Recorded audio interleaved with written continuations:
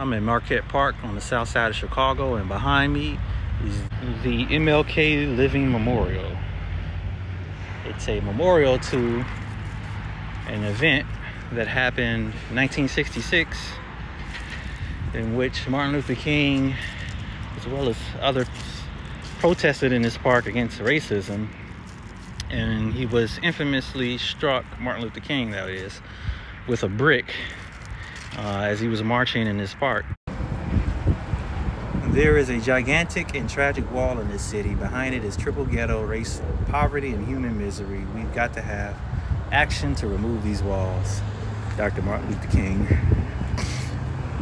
Hence the walled structure. So you can kind of walk through, and this is like a break in the walls. You know, art has a meaning you can interpret. And then here it is, Dr. King struck with a rock.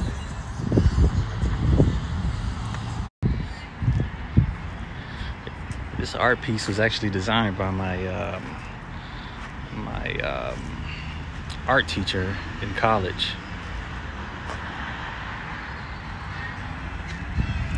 Sonia Henderson.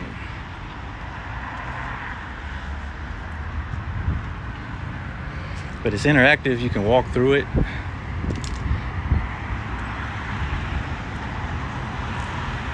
It has the bust of the reverends and the people that marched with Dr. King that day.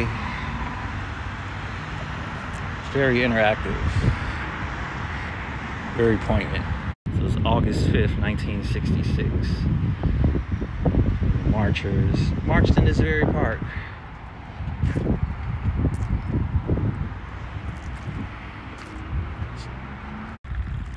So this area of Chicago, known as Marquette Park or Chicago Lawn, used to be known as an area of notorious racism.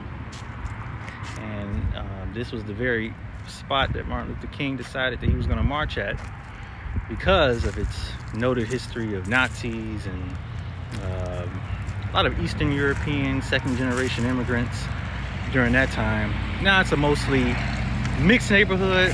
Still have that Eastern European descent around here, but mostly Hispanic and some African Americans.